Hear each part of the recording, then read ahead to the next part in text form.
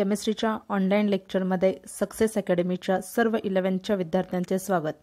आता आपला चॅप्टर चालू होता इंट्रोडक्शन टू एनालिटिकल केमिस्ट्री। आता कालच न्यूज आली बघा, तुमचा 25% सिलेबस फक्त ह्या इयरसाठी 25% सिलेबस रिड्यूस झाला। म्हणजे कोरोना विषाणूमुळे आता तुमचे कॉलेजेस वगैरे चालू नाही आहेत, त्यामुळे सिलेबस जो आहे, जो आता सिलेबस आहे त्याच्यातला 25% सिलेबस काय केला आहे, रिड्यूस केला, म्हणजे कमी केलेला आहे।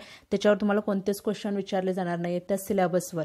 मग ते PDF वगैरे डाउनलोड करून घ्या, बघा प्रत्येक चॅप्टरमध्ये किती किती कंटेंट्स कमी झालेत। तरी मी प्रत्येक लेक्चरच्या वेळी जो सिलेबस कमी झालाय चॅप्टर आपला चालू करताना स्टार्ट करताना सांगत जाईन। आता ह्याचा अगोदरचा आपला चॅप्टर झालेला कोणता, some basic concepts of chemistry, तर त्याच्यामध्ये कोणता कोणता पार्ट रिड्यूस केलाय बघा।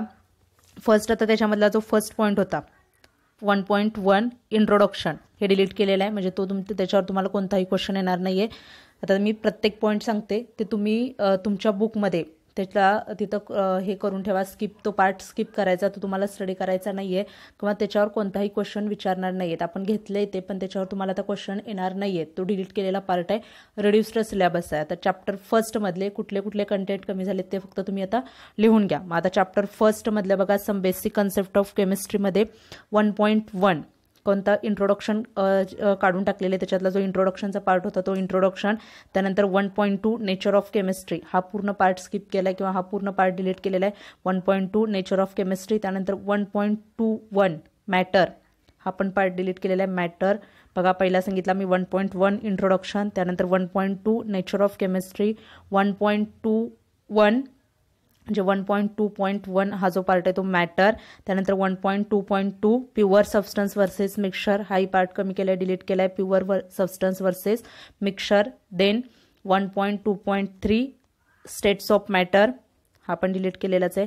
1.2.3 सगळं डिलीट केलेलं सांगते मी, तुम्ही एक पॉईंट हे व्यवस्थित लिहून घ्या। 1.2.3 states of matter, 1.4 law of conservation of mass, then 1.4.2 law of definite proportion, then 1.4.3 law of multiple proportion. 3 law cancel केलेत, लास्टचे 2 ठेवलेत बघा, गेलूज आहे का नायोगाड्रो लॉ ठेवला, हे 3 कॅन्सल केलेत। Law of conservation of mass, 1.42 law of definite proportion and law of multiple proportion, and last point आहे 1.5 Dalton's atomic theory. एवढा पार्ट तुमचा डिलीट केलेला, राहिलेला जो त्या चॅप्टर नंबर 1 मध्ये some basic concept of chemistry, राहिलेल्या पार्टवर तुम्हाला क्वेश्चन विचारले जातील। बघा समजलं का, हे तुम्ही तिथं नोट डाऊन करा, बुकमध्ये तुमच्या लिहून घ्या कुठले पार्ट स्किप केलाय तो। त्यानंतर आता आपला चॅप्टर जो चालू आहे तो तिकडे या, इंट्रोडक्शन टू एनालिटिकल केमिस्ट्री। आता याच्यामध्ये पण जो आपण घेतलाय पार्ट त्यामधलं काय कॅन्सल केले, तर इंट्रोडक्शन कॅन्सल केले, त्याच्या पुढचा पार्ट आहे त्यातला इंट्रोडक्शन कॅन्सल केली। आता असं प्रत्येक पॉईंटच्या मी सांगेन तुम्हाला काय डिलीट केले आणि काय नाहीये। मग आता यातला इंट्रोडक्शन टू एनालिटिकल केमिस्ट्री मधला जो स्टार्टिंगचा पार्ट आपण लास्ट लेक्चरला बघितला होता, इंट्रोडक्शनचा जो पार्ट होता तो स्किप केला किंवा तो डिलीट केलेला इंट्रोडक्शनचा पार्ट, त्याच्या पुढचा पार्ट तुम्हाला स्टडीसाठी आहे। मग आज आपण त्याच्या पुढचा पार्ट स्टडी करूया। चला तर मग आजचं लेक्चर आपण स्टार्ट करूया। लास्ट लेक्चरला आपण हा चॅप्टर चालू केला होता, इंट्रोडक्शन टू एनालिटिकल केमिस्ट्री। मग याच्यातला जो स्टार्टिंगचा पार्ट आहे इंट्रोडक्शनचा तो फक्त डिलीट केलाय, तो करू नका। त्याच्यानंतरचा जो पार्ट आहे इम्पॉर्टन्स ऑफ एनालिटिकल केमिस्ट्री, त्याच्यावर असतील क्वेश्चन, तो आहे सिलेबसला। इम्पॉर्टन्स ऑफ एनालिटिकल केमिस्ट्री, त्यानंतर अनालिसिस, तो पण आहे। अनालिसिसमध्ये 2 टाईपचे अनालिसिस असतात, एक क्वालिटेटिव्ह अनालिसिस आणि दुसरा क्वांटिटेटिव्ह अनालिसिस। क्वालिटेटिव्ह अनालिसिसमध्ये काय करतो आपण, एक्झॅक्ट आयडेंटिफाय करतो की ते कंपाऊंड कोणतं आहे, त्याच्यामध्ये इलेमेंट्स कोणते आहेत, ते कोणत्या टाईपचं आहे, म्हणजे ॲसिड आहे, बेस आहे, न्यूट्रल आहे, ह्याच्यावरून त्याचं काय केलं जातं, तो कंपाऊंड कोणता हे आयडेंटिफाय केलं जातं, त्याला म्हणतात क्वालिटेटिव्ह अनालिसिस। आणि क्वांटिटेटिव्ह अनालिसिसमध्ये काय करतो आपण, अमाऊंट, किती अमाऊंटमध्ये किंवा किती पर्सेंटेजमध्ये हे गिव्हन कंपाऊंडमध्ये एखादं इलेमेंट हे पर्सेंटेज कॅल्क्युलेट केलं जातं, त्याला म्हणतात क्वांटिटेटिव्ह अनालिसिस। मग आता बघा, chemical methods of qualitative analysis, qualitative analysis करण्याच्या केमिकल मेथड्स कोणते आहेत, म्हणजे केमिकल मेथड कोणत्या यूज करून तुम्ही आयडेंटिफाय करू शकता एखादं गिव्हन कंपाऊंड किंवा अननोन सॅम्पल कसं आयडेंटिफाय केलं जातं। Chemical analysis of a sample is carried out mainly in 2 stages, किती स्टेजमध्ये होतं, 2 स्टेजमध्ये होतं। बाय द ड्राय मेथड, पहिली मेथड कोणती आहे, dry method, in which sample under taste is not डिझॉल्व्ड। आता ड्राय मेथडमध्ये काय करतात, सॅम्पल डिझॉल्व्ह करत नाहीत, आहे असं सॅम्पल यूज केलं जातं. जसं ते कशामध्ये कोणत्याही केमिकलमध्ये डिझॉल्व्ह करून वगैरे त्याची रिॲक्शन चेक केली जात नाही. आहे असं तुमचं dry sample. By the dry method in which the sample under taste is not dissolve. कोणत्याच सोल्युशनमध्ये, वॉटरमध्ये किंवा कुठल्याही केमिकल कंपाऊंड ऑर्गॅनिक सॉल्व्हंटमध्ये हे काय केलं जात नाही, डिझॉल्व्ह केलं जात नाही. आहे असं ड्राय त्याचं सॅम्पलचं तुम्ही आयडेंटिफाय करू शकता. त्यानंतरचं बाय वेट मेथड, एक ड्राय मेथड आणि दुसरे बाय वेट मेथड. मग वेट मेथडमध्ये काय होतं, in weight method in which the sample under taste is first डिझॉल्व्ड and then analyse to determine its composition. काय केलं जातं, पहिल्यांदा डिझॉल्व्ह केलं जातं एखाद्या सबस्टन्समध्ये. फॉर एक्झाम्पल ॲसिडमध्ये डिझॉल्व्ह करून बघतात, बेसमध्ये किंवा वॉटरमध्ये सॉल्युबिलिटी चेक करतात, किंवा ते डिझॉल्व्ह करून परत त्याचं कॉम्पोजिशन काय केलं जातं, चेक केलं जातं. ती कशामध्ये, वेट मेथडमध्ये. आणि ड्रायमध्ये ड्राय सॅम्पल ते कशात डिझॉल्व्ह न करता केमिकल टेस्ट केल्या जातात.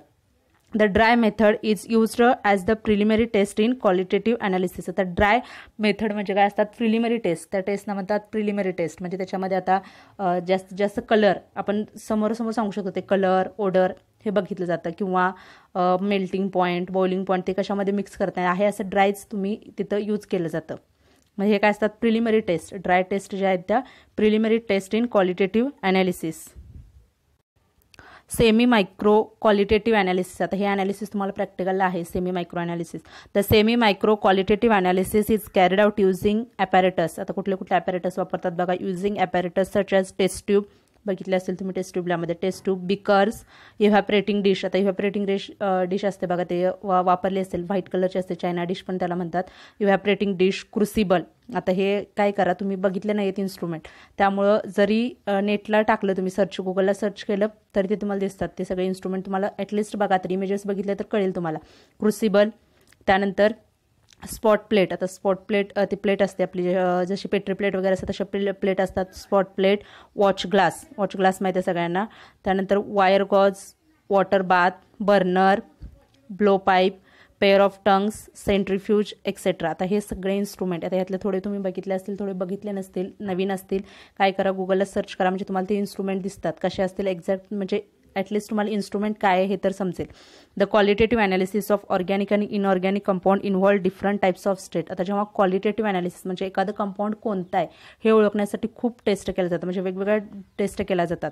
मग the qualitative analysis of organic आणि इनऑर्गॅनिक दोन्ही टाईपचे कंपाऊंड, एक ऑर्गॅनिक किंवा इनऑर्गॅनिक दोन्ही कंपाऊंड आपण ओळखू शकतो. आता ऑर्गॅनिक म्हटलं तर त्याच्यामध्ये कार्बन कंटेनिंग जे कंपाऊंड्स असतात त्यांना ऑर्गॅनिक कंपाऊंड्स म्हणतात, आणि दुसरे अदर दॅन कार्बन जे कंपाऊंड असतील त्यांना म्हणतात इनऑर्गॅनिक कंपाऊंड्स.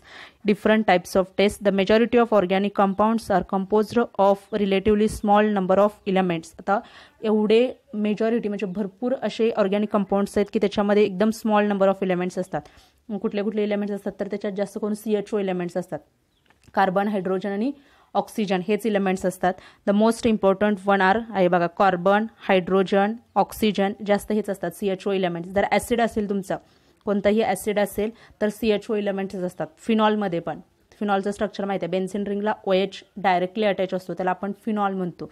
मग फिनॉलमध्ये पण कुठले कंपाऊंड्स असतात, CHO. ॲसिड आणि जर फिनॉल असेल कंपाऊंड तर त्याच्यामध्ये CHO इलेमेंट्स येतात. तर बेस आणि न्यूट्रल असतील तर पुढचे इलेमेंट्स असतात बघा. नायट्रोजन, बेसमध्ये शक्यतो तुमचे सल्फर वगैरे कंटेनिंग कंपाऊंड्स असतात बेसमध्ये. मग काय तर नायट्रोजन, सल्फर, हॅलोजन, फॉस्फरस हे जास्त प्रमाणात किंवा जास्त मेजॉरिटीमध्ये काय असतं, कार्बन, हायड्रोजन आणि oxygen CHO element.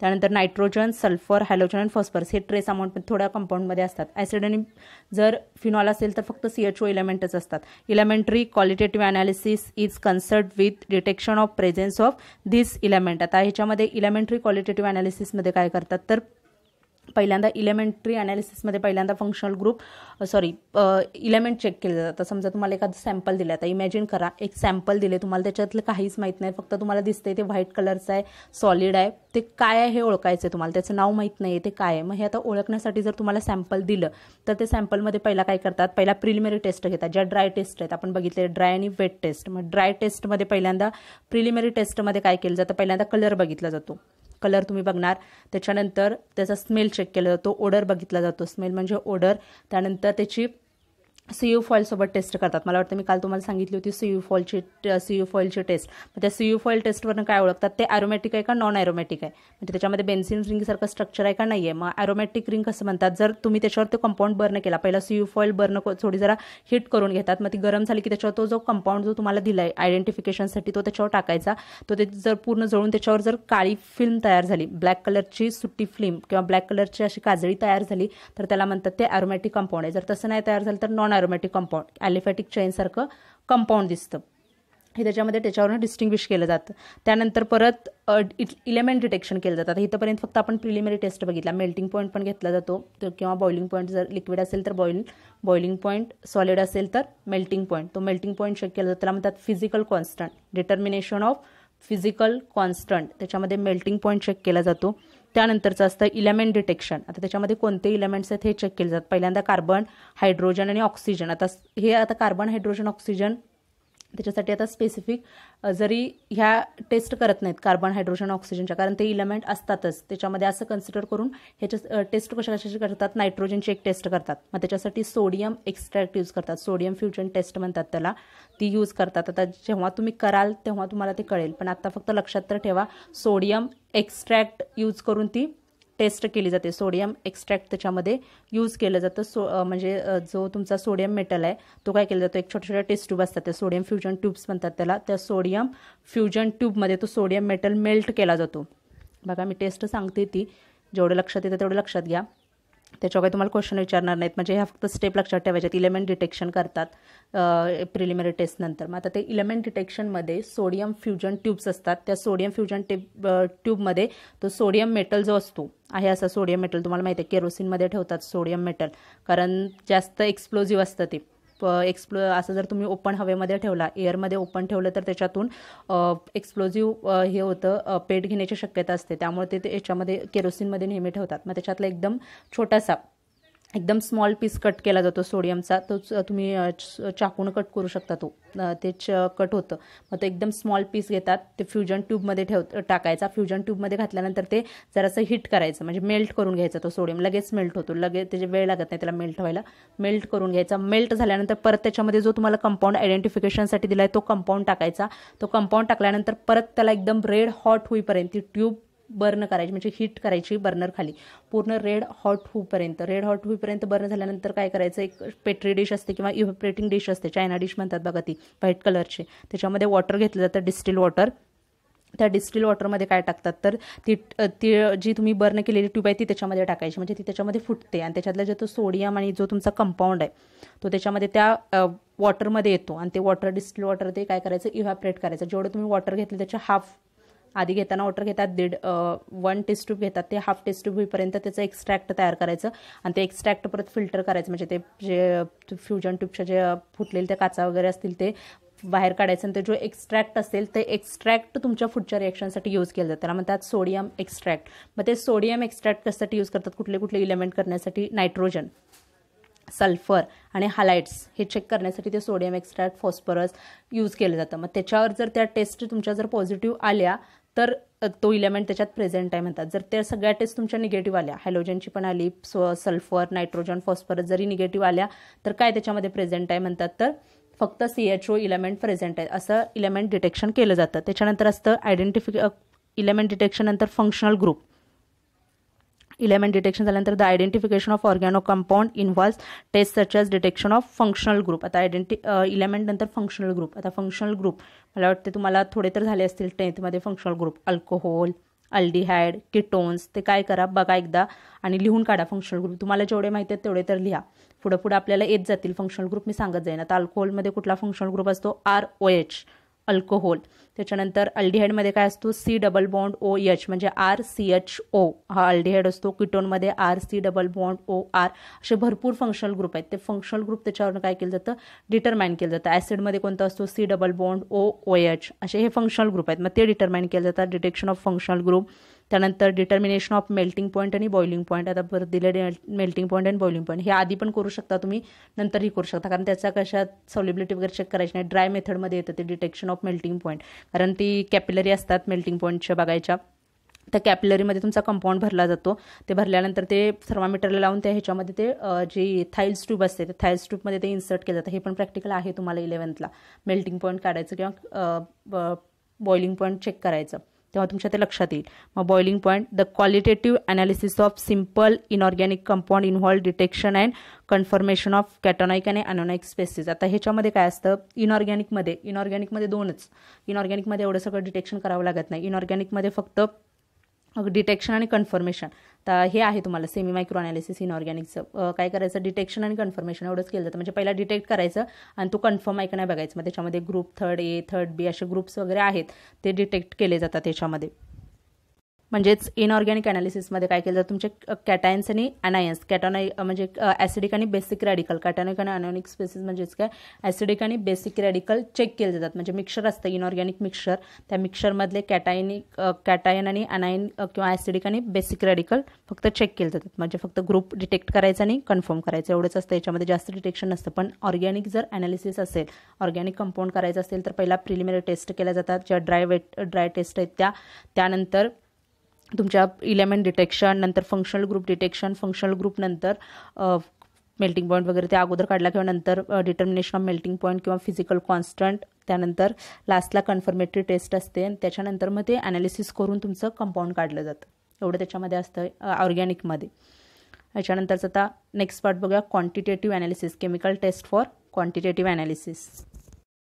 Chemical methods of quantitative analysis. आता क्वांटिटेटिव्ह अनालिसिसमध्ये काय आयडेंटिफाय केलं जातं, how much amount of quantity, त्याच्यामध्ये किती पर्सेंटेज, किती अमाऊंटमध्ये, किती ग्रॅममध्ये, किती वेट आहे, हे कॅल्क्युलेट केलं जातं क्वांटिटेटिव्ह अनालिसिसमध्ये.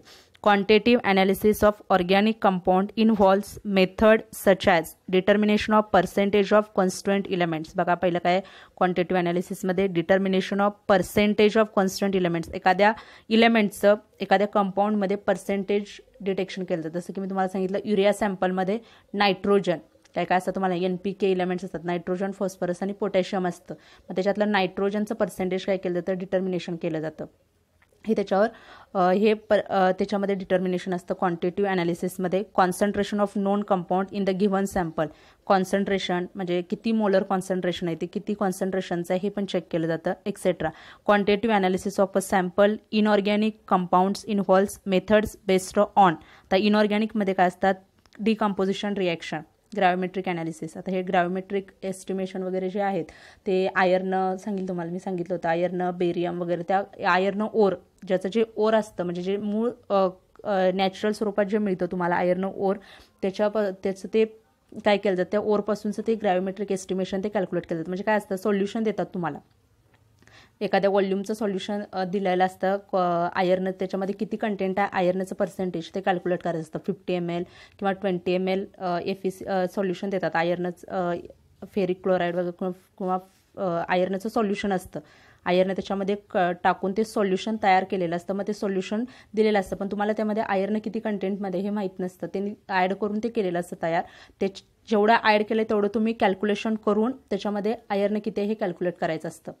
बघा मी काय म्हणते, ग्रॅव्होमेट्रिक अनालिसिसमध्ये काय असतं, ते आयर्नचं पर्सेंटेज किंवा आयर्न त्याच्यामध्ये किती कंटेंटमध्ये किंवा किती क्वांटिटीमध्ये आयर्न त्यांनी ॲड करून ते सोल्युशन तयार केलं Fe, त्याच्यावरनं एस्टिमेशन करून ते कॅल्क्युलेशननं काढलं जातं. तुम्ही ते काढायचं, त्याला म्हणतात ग्रॅव्होमेट्रिक अनालिसिस. त्यानंतरचं आहे the progress of the reaction between solution and it's completion. एखादी रिॲक्शन प्रोग्रेस होताना तिचे सोल्युशनमध्ये रिॲक्शन कंप्लीट झाली आहे का नाही ते बघायचं. मग टायट्रीमेट्रिक और व्हॉल्यूमेट्रिक अनालिसिस. आता हे टायट्रेशन, ब्युरेट, ॲसिड बेस टायट्रेशन वगैरे हे आहे 11वीच्या प्रॅक्टिकलमध्ये आहे, टायट्रीमेट्रिक आणि व्हॉल्यूमेट्रिक अनालिसिस. त्यानंतरचं नेक्स्ट आहे बघा, the quantitative analytical methods involve measurement of quantities. आता क्वांटिटेटिव्ह अनालिटिकल मेथडमध्ये काय होतं, measurement of quantities such as, आता काय क्वांटिटी मेजर केल्या जातात ते सांगितलं, पर्सेंटेज किंवा अमाऊंट किती ग्रॅममध्ये, हे वेट क्वांटिटी मेजर केलं जातं, such as mass, volume, bye means of some equipment apparatus such as